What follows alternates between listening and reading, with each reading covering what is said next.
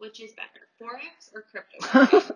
Well, I would say crypto hands down for so many reasons. But one of the reasons is that if you look at how much crypto moves in a day compared to Forex, which is just a couple percent, 1-2% a day, crypto, look at Ethereum, it moves at least 5%. Today it moves 6%. It moves at least that much in one direction, either direction every day. And some days even more than that. Some days it could move 10 or 20%. And in a real amazing market, it could move 40%, even 100% a day. So imagine the profit that you could make when you buy something and then it moves 100%, you sell it.